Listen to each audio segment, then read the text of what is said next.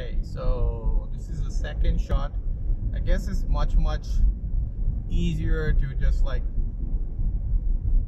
press record and stop time to time. I wasn't doing that before.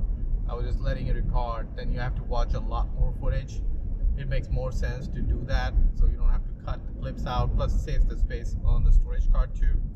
So I'm still a beginner as far as editing goes. I really don't know a lot of things on how to edit, but it will help because I'm going to try to start with this few test clips and then see how well this works out, because I don't want to record very long footage.